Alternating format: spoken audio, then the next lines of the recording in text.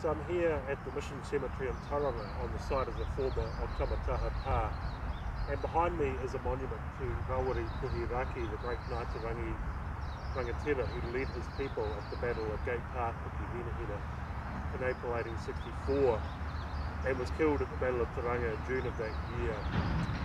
And 10 years after his death, he was reburied in the grounds of the Mission Cemetery as a mark of respect.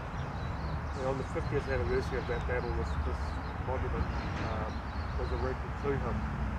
And at the bottom of this you can see a white marble frieze that shows Rāwiri Puhirake beckoning assistance for a dying British soldier believed to be Colonel Booth. So this is a very famous monument and kind of dominates the Mission Cemetery.